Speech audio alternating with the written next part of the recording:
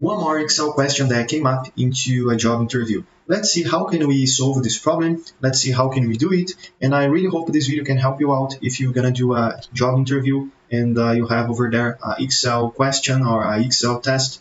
I really hope this video can help you out. So let's start here reading this message that we have here. How many sales did John make to Kentucky State? The answer must be in the blue area. The answer must be a function.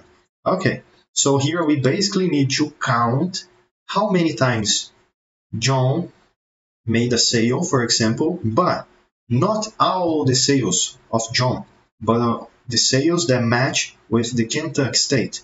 Okay, so we basically need to count, but we need to count with a criteria, or in this case, two criteria, John and Kentucky, for example, two conditions. We have here in this spreadsheet, in this yellow table here, the date, the customer name, the state, the salesperson, and then the total sold. Here, basically, I don't need to use the column A, neither the column B, and neither the column E, for example. So as you guys can see here, the only two columns that I'm gonna use to solve this problem is the column C and column D. So all these columns that I have here are not useful, for example.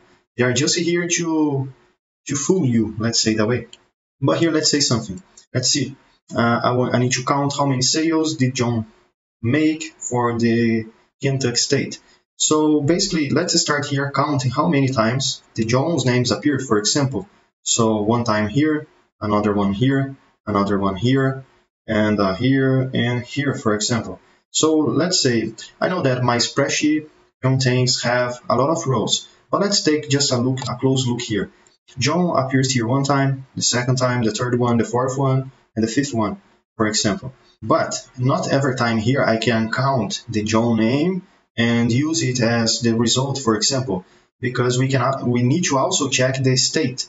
If John make a sales to Connecticut, for example, it doesn't count because I only need to count if John made a sale to Kentucky, for example. So these two conditions need to be met, for example. To do it, instead of count manually the John's name, or because we can't do it, of course, because we need to use a function. So functions that can count for us is, let's say, equal sign and then count.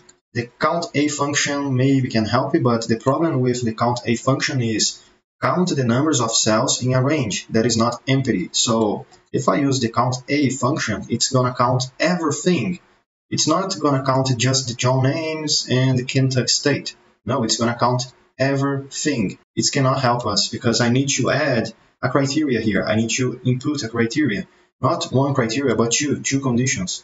The COUNTIF function maybe can help, but the problem with the COUNTIF function is I can add one criteria, but just one criteria. Of course, I can count how many times the John's name appears in the list.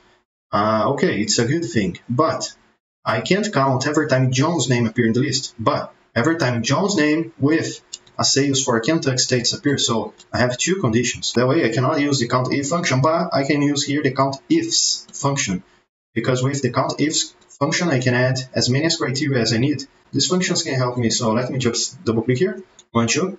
The first thing that the COUNTIF function is asking me is my first criteria range.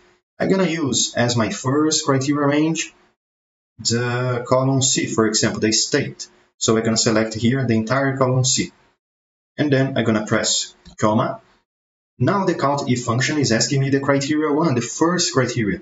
As I just select as my criteria range, the first criteria range, the states, I need to use as first criteria the state name. So let me just type it in Kentucky, but before I do it, I need to input the Kentucky name in between quotations marks. So quote and then Kentucky, close quotations, unquote, comma.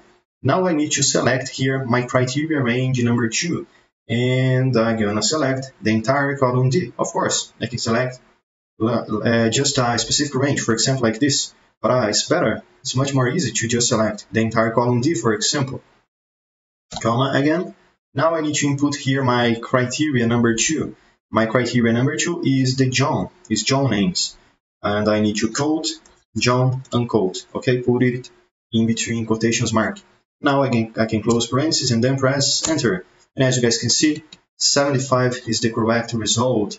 75 times the John names appear in the list, and it also appears with sales to Kentucky, for example.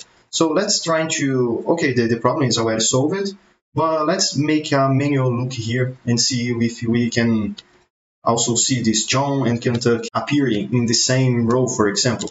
So I'm gonna apply here a filter, Control Shift L, for example, and I'm gonna filter just to Kentucky, for example, here, okay, and also for John's name, for example, here, okay.